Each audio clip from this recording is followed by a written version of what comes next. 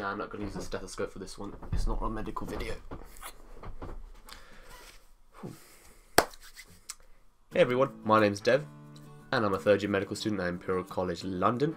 Now, I often struggle to be productive, especially when I'm at home or in quarantine like I am now, and it's something that I've been trying very hard to improve upon since I started university about 3 years ago. A lot of study YouTubers give advice that is quite difficult to act upon because of the mindset that they have. It's very different to what you as the viewer may have.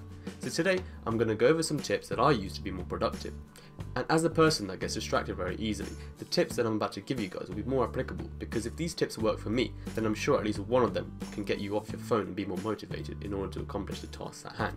So we're going to start off quite simple. Number one is to make a to-do list. Now, making a to-do list before the day is really useful because it's a clear way of knowing what you have to do that day.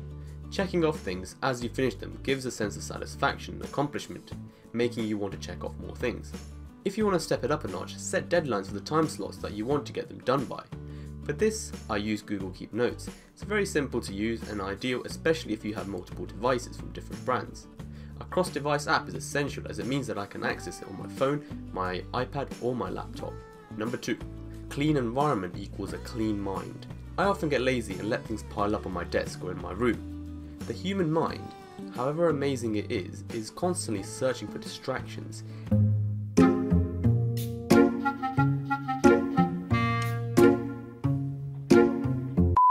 And so when there's no unnecessary clutter, not that there's a type of necessary clutter anyway, but when there's no unnecessary clutter, not only does it make you feel better psychologically, but it also allows you to concentrate more effectively on the current task. It's important, however, that you don't replace working with tidying up, which is another way that people often procrastinate. The third thing on my list is exercise. Now, I can't stress how important it is to exercise, and it's backed up by so many studies which I'm sure that you know. Exercising will help clear out your mind and keep you thinking straight. In my case scenario, after gyms closed, I stopped exercising and started to suffer weaknesses and a drop in my strength, which then made me more stressed about that rather than focusing on my exam which was coming up. Therefore, I urge you to not make the same mistake and do at least something to maintain your fitness levels, whether that's a 20-minute walk or deadlifting your fridge. But seriously, do something, whatever it is in your capacity. The fourth thing on my list is the Pomodoro Technique. It means tomato in Italian, and it's called that way because the legend who came up with it had a timer in the shape of a tomato. Mad. Now, contrary to popular belief, you don't actually need a tomato clock in order to use this technique. So the 6 steps of the Pomodoro Technique are listed here. Number 1, decide on the task to be done. Number 2, set the tomato timer to 25 minutes. Number 3, work on the task. Number 4, stop your work when the timer rings and then put a tick on a piece of paper. Number 5, if you have fewer than 4 ticks, you take a short break, roughly 3 to 5 minutes, then go back to step 2 and then repeat it. And finally, number 6, after 4 Pomodoros, take a longer break, which is about 15 to 30 minutes. Then reset your tick count to 0 and go back to step 1. The goal is to decrease the impact of internal and external interruptions on focus and flow of your work. Now, Wikipedia says that if you get interrupted in between the tasks, to abandon the task completely, but I wouldn't recommend this because it seems counterintuitive. The 25 minutes is also a guide. If you find it more useful, then increase the time or decrease it as necessary, whatever helps your workflow. Number 5 is learn to say no. Now let's practice it together. 3, 2, 1. You didn't say it, did you? You naughty, you're teasing me.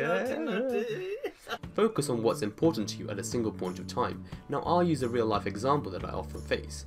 My brother comes in asking if I want to play some video games with the boys, and I really want to, but I know that my exam's in a few days, so I should focus on that instead. Simple, right? But in practice it's a lot more difficult than that. There'll be time for games later in my break or after the exam is done. In my research, I found that this is actually backed up by a study performed by California University, which stated that the harder a person finds to say no, the more likely he or she is to encounter stress and depression because of the consequences. The 6th thing on my list is to use the app called Hold. Now, I'm not sponsored by Hold, although, Hold, if you're watching this, who am I kidding, of course you are, sponsor me please. The app basically allows you to avoid distractions on your phone. It sets a countdown timer which you can't use your phone in, and if you use your phone you lose the points that you just accumulated, and it resets your timer. The points that you gain from this can be used to redeem free stuff like cinema tickets and popcorn at View. And what's better, it's all free, so why not jump on the bandwagon? The 7th thing on my list is to not multitask. This is something I fall victim to all the time, as all the other things.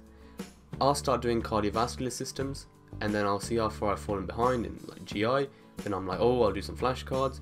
Then I'm like, oh, let's watch a video while making notes. So basically what I'm trying to get at here is don't try and do multiple things at once. Focus on one thing at one time. A study from Stanford University confirmed that multitasking actually leads to decreased productivity than single tasking, if that's even a word.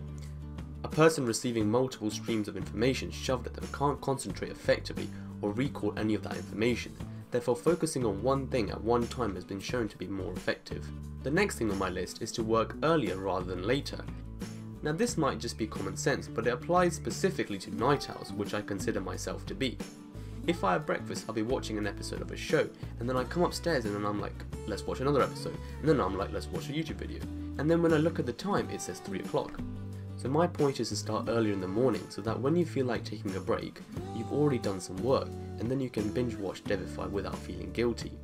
If you start later on in the day, you're going to get tired towards the end of the evening, and then you're going to be like, oh, I can't be asked to do something, and that means that you only got basically 1 or 2 hours worth of productivity time in the daytime, which is not really worth it. The ninth and final thing on my list is to be realistic. Now, if you fall behind, don't get into the trap where you say you'll do 50 things every day for the next 2 weeks till the exam. You'll get overwhelmed and then end up missing half of those things, which then piles up onto the next day, and then you miss them again and then it piles up on the next day, and then it just becomes an endless cycle. It just creates unnecessary stress, and when you look at your list, you see that you're not getting stuff done and it's half empty, and then it piles up even more, and now you have anxiety. I literally got anxiety while saying these things. Now these have been some of the productivity tips that I use when I want to be productive. Now just to reiterate, I find it very difficult to be productive sometimes, so I want you to at least use one of these tips and incorporate it into your workflow, and let me know in the comments down below if any of these has helped you out. It's been Devify, I'm out.